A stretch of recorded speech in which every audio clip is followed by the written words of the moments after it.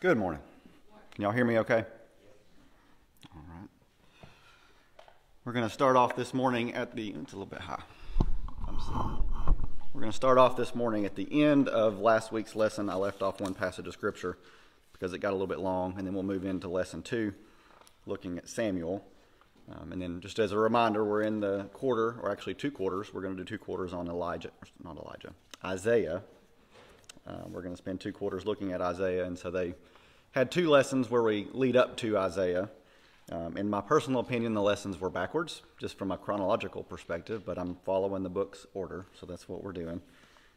So last week we talked about the time of Samuel, the kings and all that leading up to it, or not Samuel, good grief, the times of Isaiah, leading up to the time of Isaiah. And then this week we're going to back up a little bit and look at prophets or prophecies, starting with Samuel, with the creation of the kingdom of Israel. But we'll start off again this morning at the end of Deuteronomy chapter 30. We'll look at verses 17 and 18. But if your hearts turn away and you are not obedient, and if you are drawn away to bow down to other gods and worship them, I declare to you this day that you will certainly be destroyed. You will not live long in the land you are crossing the Jordan to enter and possess. This day I call heaven and earth as witness against you that I have set before you life and death, blessings and curses. Now choose life so that you and your children may live and that you may love the Lord your God, listen to his voice and hold fast to him. For the Lord is your life, and he will give you many years in the land he swore to give your fathers Abraham, Isaac, and Jacob. So God's warning Israel here through Moses that they can choose life or they can choose death. They can choose blessings or they can choose curses. All of that is based on whether they decide to follow God and stay faithful to him. And so that's all the way back starting with the time of Moses. And so then Moses dies. The Israelites do enter the promised land just as God had promised Abraham. And timing of that is somewhere around 1250 BC that they enter the land of Canaan.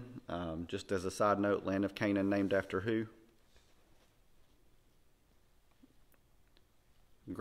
Grandson of Noah. Canaan himself is the one that is named after, son of Ham. And the reason I throw that in there, I just find it interesting from a biblical perspective, all the cities that we have today that have a place in the Bible and have their origin in the Bible. I just like to point that out as we run across those. So at this point, after they enter the promised land, they enter a period of about 200 years where they're governed. Governed's probably not the right word, but by judges and not by kings. And so there are 200 years where there is no kingdom of Israel, it's a nation of Israel, and they have judges really that determine what's right and what's wrong. So at the end of the period of judges is what leads us into the time of Isaiah. And during that time, the prophets had a lot to do with the politics of the nation of Israel. And I think that's very fitting, of course, for Israel, because Israel is the land of God's people. And so, of course, prophets sent from God, it would make sense that prophets have a lot to do with the politics that go into that. I think similarly in our country, all politics aside, we were started by a group of Christian people. We were started as a Christian nation. And of course, it hasn't taken that long, similar to us, to kind of stray away from God. And we'll talk more about that at the end. And so entering into this period of Judges, actually at the end of the period of Judges, they go through the 200 years, there's an unnamed prophet in the Bible that plays a role in transitioning from the next to last judge, which was Eli. Eli was the high priest and the judge at the time. The transition from him to Samuel, and Samuel would become the last judge, the last priest, if you will, of Israel before the kingdom of Israel was established. And the reason that I keep wanting to say Samuel. Everybody's Samuel this morning. The reason that, no, that is Samuel, that's right. The reason that Samuel comes in instead of Eli's son is why? Why do Eli's sons not succeed him as a priest, as a judge? They did evil in the sight of the Lord. So they had no regard for the Lord. They treated God's offering with contempt. And then also it says they had sexual affairs with the women who served at the entrance of the tent of meeting. And so God did not consider them worthy, and he called Samuel to be the next and the last judge. So we'll read next from 1 Samuel chapter 2, starting in verse 27.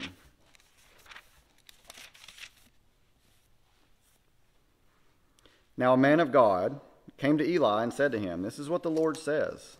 Did I not clearly reveal myself to your father's house when they were in Egypt under Pharaoh? I chose your father out of all tribes of Israel to be my priest, to go up to my altar, to burn incense, and to wear an ephod in my presence. I also gave your father's house all the offerings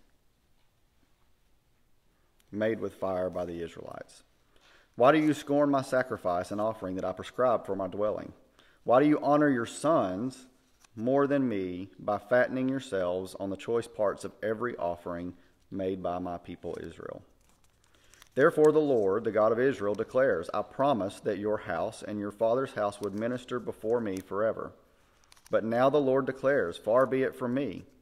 Those who honor me I will honor, but those who despise me will be disdained. The time is coming when I will cut short your strength and the strength of your father's house, so that there will not be an old man in your family line, and you will see distress in my dwelling. Although good will be done to Israel, in your family line there will never be an old man. Every one of you that I do not cut off from my altar will be spared, only to blind your eyes with tears and grieve your heart. And all your descendants will die in the prime of life. And what happens to your two sons will be assigned to you. They will both die on the same day. I will raise up for myself a faithful priest who will do according to what is in my heart and mind. I will firmly establish his house, and he will minister before my anointed one always. Then everyone left in your family line will come and bow before him for a piece of silver and a crust of bread and plead, appoint me to some priestly office so that I can have food to eat." And so we see here where God is sends a prophet, and that's really what the whole lesson today is about. It's about transitioning from judges to prophets and then into kings, where the prophets continue to prophesy both to Israel to repent and turn back to God, and to prophesy about the coming of Jesus. So Samuel was born into the house of Levi. He served under Eli, the priest, the high priest, and Eli, his period of judge or priest was about 40 years. And so when Samuel was a young boy, the Lord called him. We read in one of the following chapters how the Lord called him. He let Samuel know what would be coming, that he was going to be appointing him. And then the Bible says that the Lord was with Samuel as he grew up. And then we read on. We'll read through in chapter 4.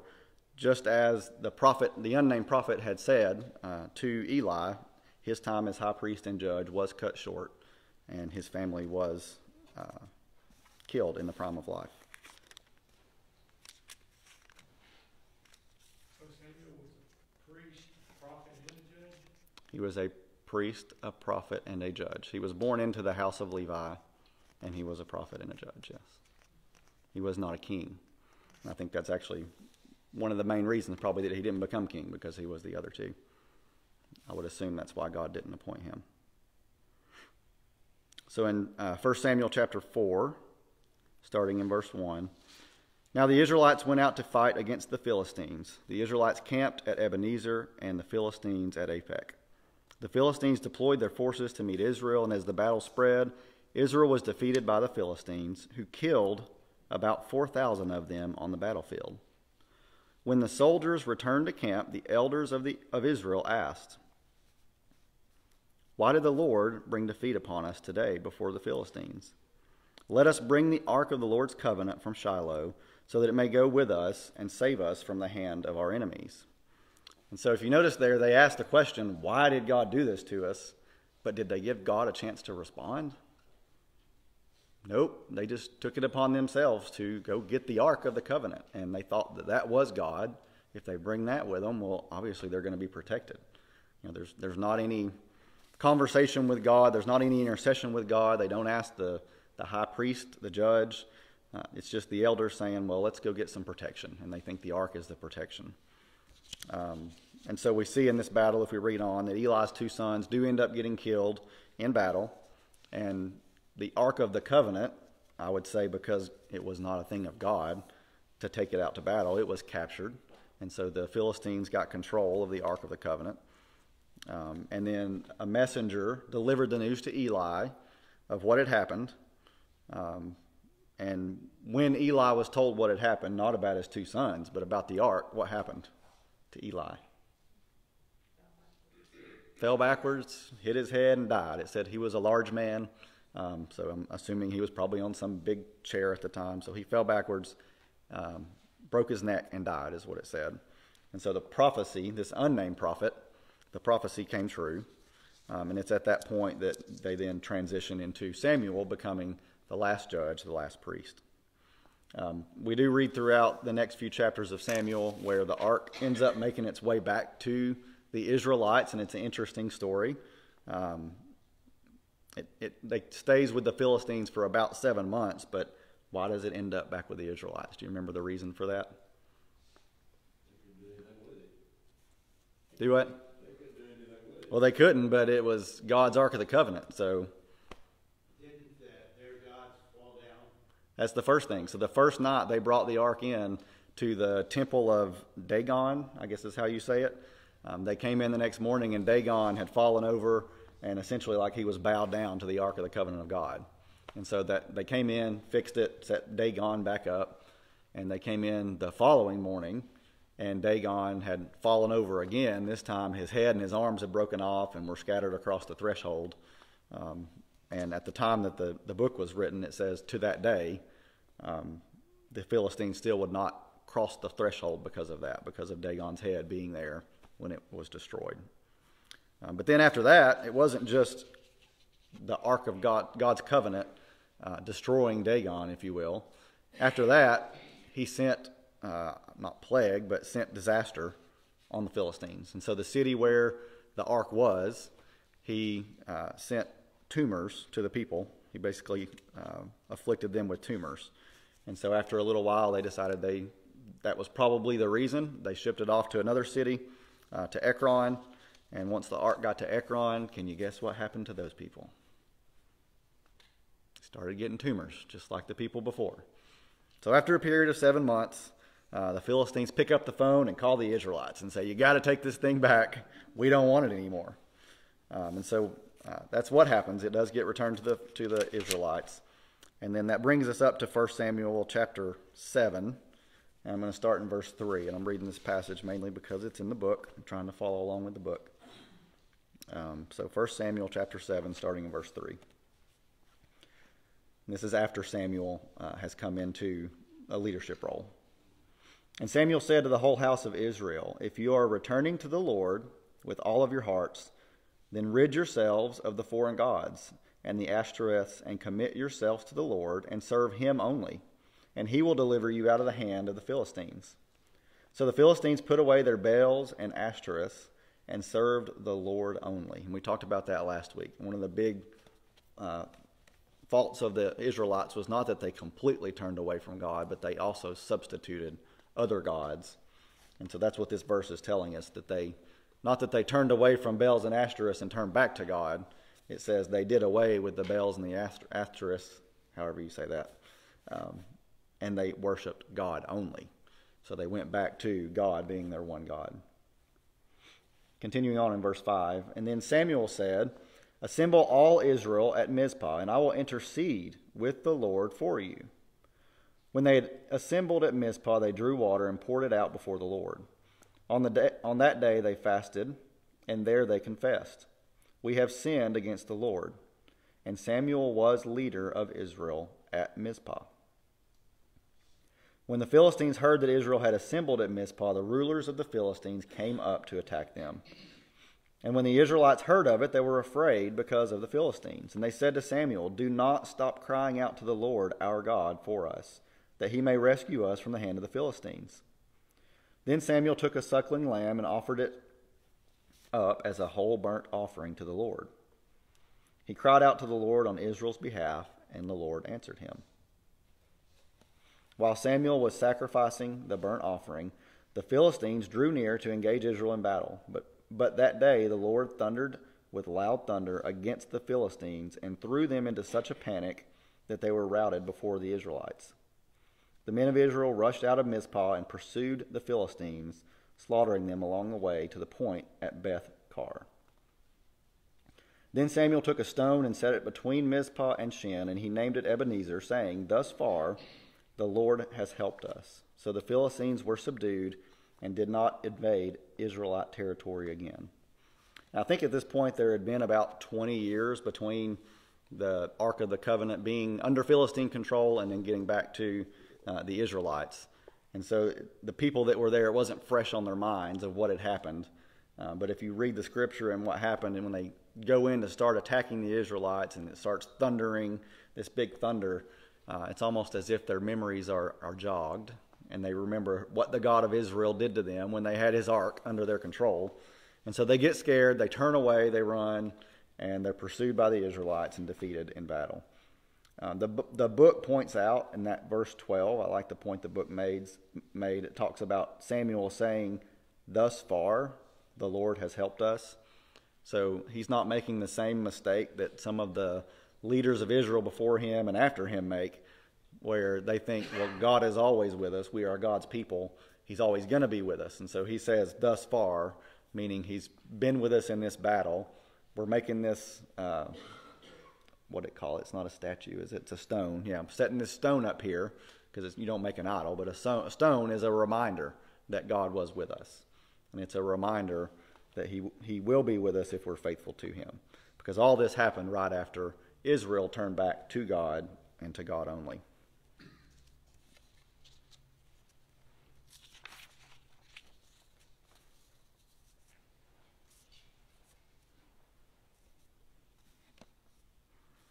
So Samuel continues on to serve as the last judge of Israel. Before his death, he helps in establishing the kingdom of Israel. So he's the one that anoints Saul as the first king, and then later we see that he anoints David as well as Saul's successor. But anointing a king was not Samuel's original plan. What was Samuel's original plan? What did he think should happen? He was happy with the model of the judges and the priests. And his plan was that his sons would take over once he moved on or passed away. That was what Samuel thought would happen. But we read in the book of 1 Samuel that the people ask for a leader. They ask for a king of Israel. And the reason for that's the same as the reason for Eli. They say that Samuel's sons aren't the most godly, and that's not who should be judging Israel. And so Samuel prays about it, talks to God. God ends up saying that, yes, that's what you should do. If that's what they want a king, give them a king. They wanted a military, that's right. They wanted somebody that was a military leader, that was powerful, that any time they were attacked, they wanted somebody that was notorious, that has defeated people in battle. I guess the reason for that is, I don't know this for a fact, but I would say that the judges probably weren't the ones that were well known throughout the rest of the nations that were surrounding them. They might have led them in battle, but they weren't considered a military leader, like Butch has mentioned. We'll look next at 1 Samuel chapter 12. Start in verse 1.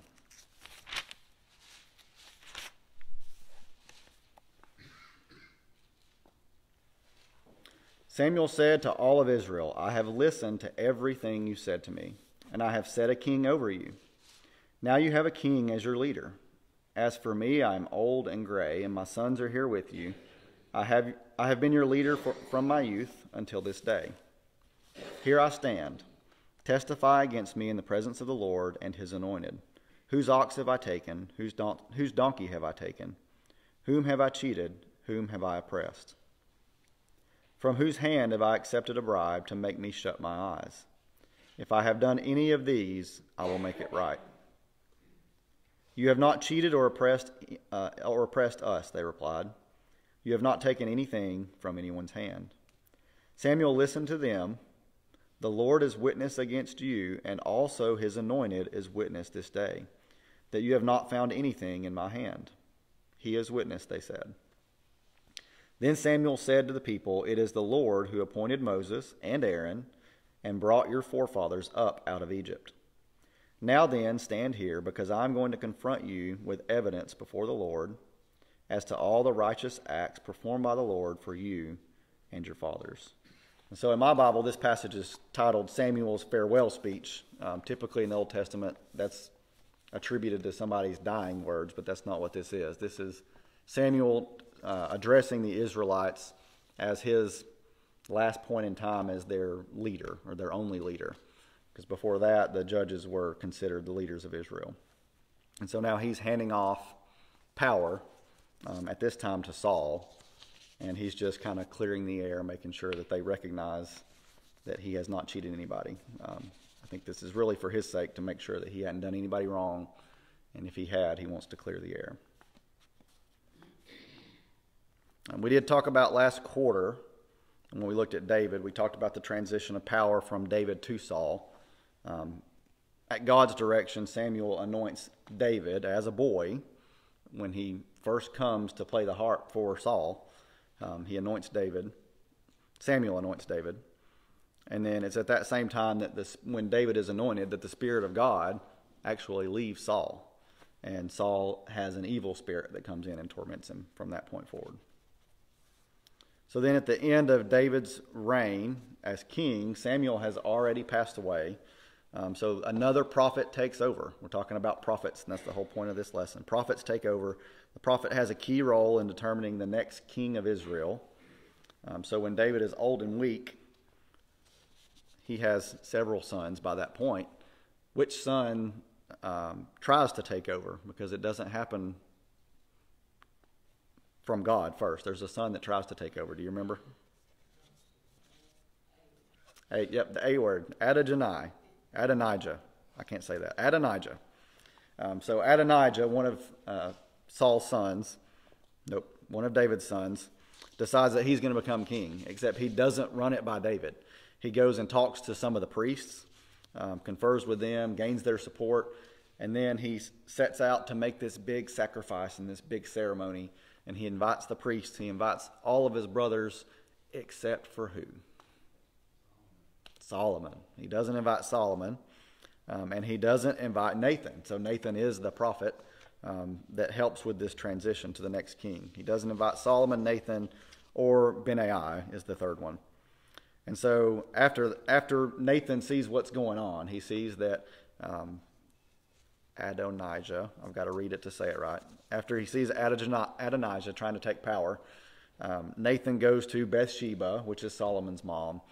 And then he goes to David and confers with the two of them, and he ends up asking David, "Is this what you want as your successor?" And so David says, "No, that's not what's supposed to happen." And David ends up declaring that Solomon will be the next king. And so Solomon is then taken out during this ceremony while Adonijah is trying to become king. Solomon's taken out and paraded in front of those crowds. And so the Bible tells us that the crowds disperse, they leave. But then what would normally happen when you've got a king and you've got two people going for the throne when the king's at the end of life? How does that usually end? Battle. Somebody's going to die, right? Somebody's got to die, because otherwise whoever gets to be king's always looking, behind them for that other person. And so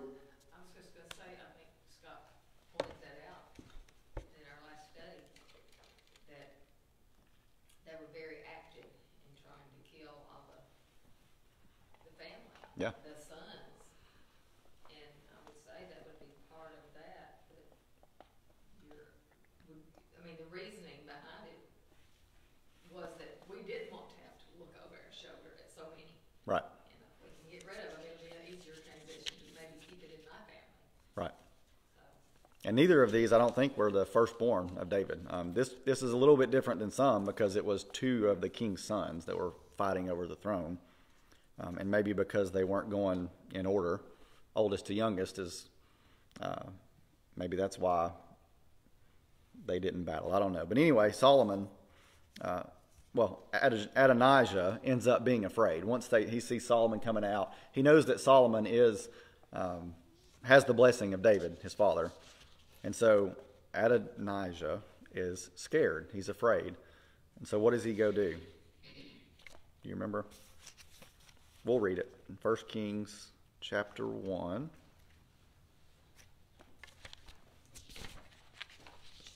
Verses 45 through 53.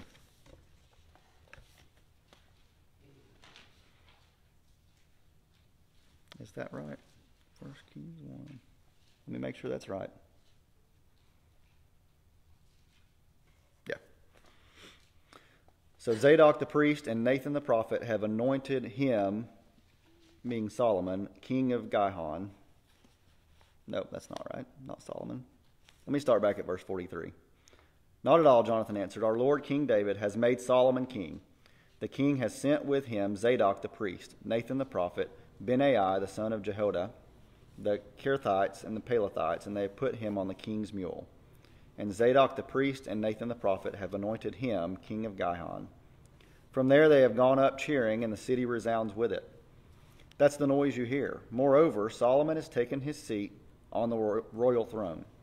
Also the royal officials have come to congratulate our Lord King David, saying, May your God make Solomon's name more famous than yours, and his throne greater than yours. And the king bowed in worship on his bed and said, Praise be to the Lord, the God of Israel, who has allowed my eyes to see a successor on my throne today. At this, all Adonijah's guests rose in alarm and dispersed. But Adonijah, in fear of Solomon, went and took hold of the horns of the altar. Then Solomon was told, Adonijah is afraid of King Solomon and is clinging to the horns of the altar. He says, Let King Solomon swear to me today that he will not put his servant to death with the sword. Solomon replied, If he shows himself to be a worthy man, not a hair of his head will fall to the ground. But if evil is found in him, he will die. Then King Solomon sent men, and they brought him down from the altar. And Adonijah came and bowed down to King Solomon, and Solomon said, Go to your home. So Adonijah was quick to try to assume the throne, but then when he realized that it wasn't his to assume, he was very quick to bow down to his brother and recognize that he can't compete against God's will and his father's will. So a prophet, Samuel, was responsible for establishing the kingdom of Israel and anointing the first and second king. And then a prophet, Nathan, was responsible for carrying out God's plan to ensure that Solomon, not Adonijah, became the third king of Israel. And then after that, the prophet Ahijah had a hand in Jeroboam becoming the first king of Israel when Jordan split off. That's what we were talking about last week, where Jeroboam rose up against Solomon and split off 10 tribes of Judah. And so I wanted to read that prophecy of Ahijah from 1 Kings chapter 11. So this explains a lot of what we talked about last week. It's a prophecy before it happens. 1 Kings 11, verses 29 through 40. About that time, Jeroboam was going out of Jerusalem, and Ahijah, the prophet of Shiloh, met him on the way, wearing a new cloak. The two of them were alone out in the country, and Ahijah took hold of the new cloak he was wearing and tore it into 12 pieces. Then he said to Jeroboam, Take 10 pieces for yourself, for this is what the Lord, the God of Israel, says. See, I am going to tear the kingdom out of Solomon's hand and give you 10 tribes. But for the sake of my servant David and the city of Jerusalem, which I have chosen out of all the tribes of Israel, he will have 1 tribe.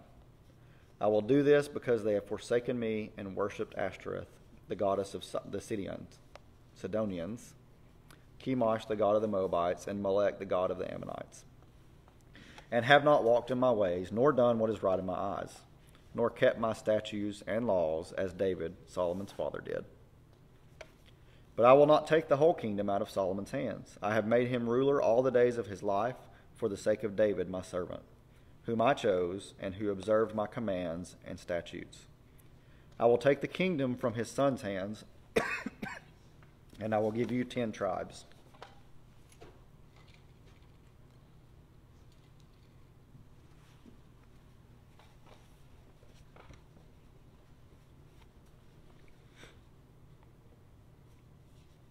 I will give one tribe to his son, so that David my servant may be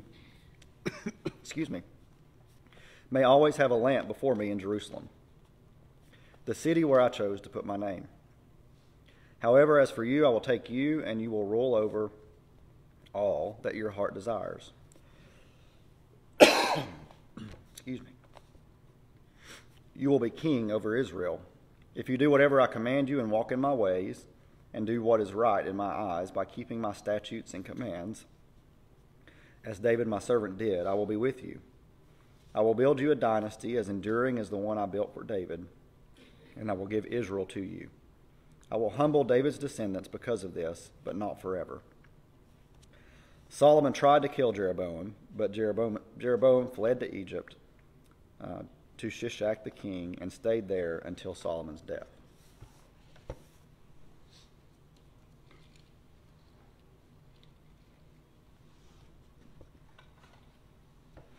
So that's where we're going to end the lesson today, is with Solomon, the kingdom of Israel splitting up into two kingdoms, Israel and Judah. And we talked last week about the 10 tribes and the 2 tribes. I find it interesting in the prophecy talks about the 10 tribes breaking off, but then it says that he will give Solomon 1 tribe. So that leaves 1 tribe that's not there. So which tribe is that's not included in that? So we know the tribe of Judah is what becomes the nation of Judah, and then 10 of the tribes break off. So the other tribe is the tribe of Benjamin that eventually comes back to Judah, and then we see later after that there's some Levites, the tribe of Levi, that see the ways of those in Israel, and they come back to Judah as well. So kind of the application to our lives, as we look at this lesson, we see, as we see throughout the history of the Israelites coming back to God, and then going back a few hundred years later and turning back to idols and other gods, turning away from God, and then coming back. It's a cycle. And that's kind of, as we look at our nation today, I often think about the history of the kingdom of Israel and how things went in cycles, and I think that's what we're doing in our country. As we talked about at the beginning, we were established as a Christian nation on the principle of freedom of religion. So we weren't, even though we were established as a Christian nation, we weren't exclusive of anybody that wanted to come worship some other way. But we weren't established by a group of Mormons or Buddhists. We were established by a group of Christians who wanted the freedom to serve God the way that they thought that the Bible said that we should serve God.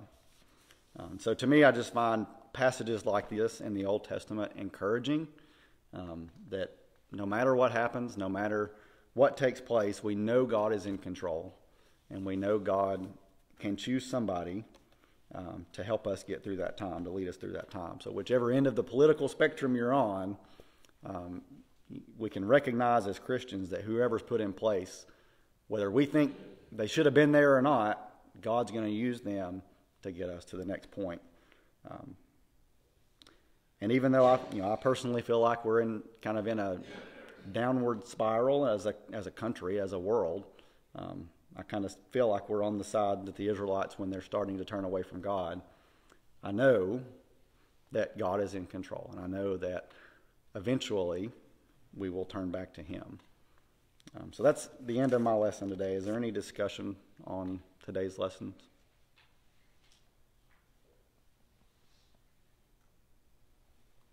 All right. Let's go to the Lord in prayer. Heavenly Father, we come to you this morning thankful for this congregation. Lord, we thank you for the group of people that assemble here to look at your word and study it so that we can apply it to our lives, so that we can learn from it, and so that we can be better Christians and walk in the light each day.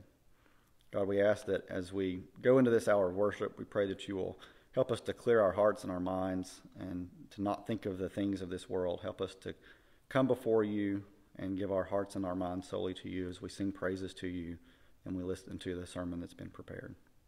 Lord, for those that are out sick, we know we have so many sick right now. We ask that you give them healing. For all those that are in the hospital, we pray that you'll be with the doctors and nurses that are attending to them, Lord. we ask that you will bring everyone back to us as soon as possible. In Christ's name, amen.